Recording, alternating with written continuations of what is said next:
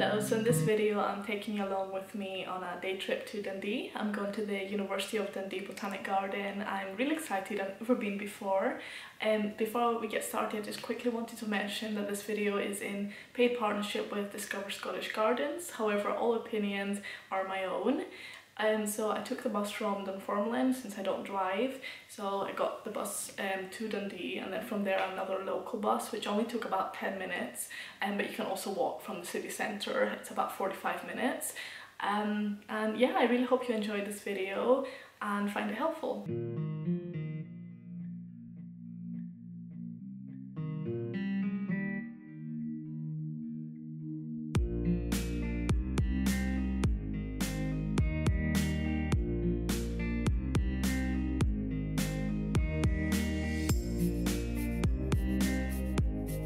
Okay, so I'm in the Botanic Gardens now. It was so easy to get here. I just got a bus to Dundee and then a local bus, the bus 16 from the bus station. It took about 10 minutes to get here. Or you can walk from the city centre. It takes about 45 minutes. And yeah, so the ticket is £5 to get in, but if you're a student you can get in for free. And yeah, I'm excited to take you along with me, just show you around, because I've never been and I'm really excited. I've just seen the map. It looks really big and it's got a lot of things to see and do, so okay.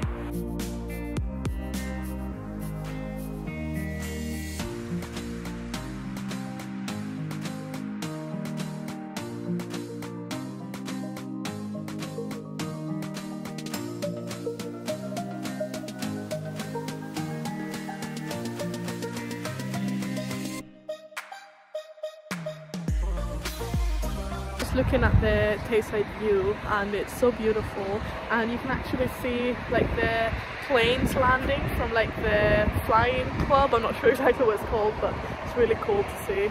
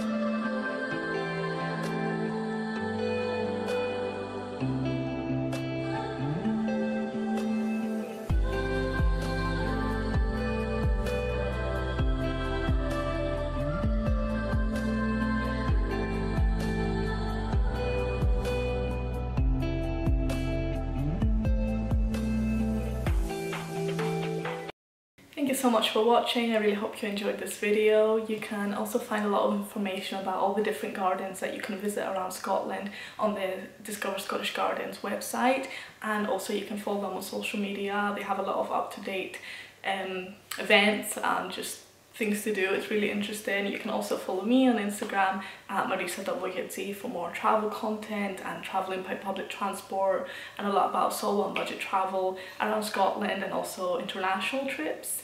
And you can also check out their website, and they've got like a web search. It's quite new, it's really good. It really helped me like plan to see what gardens I wanted to visit.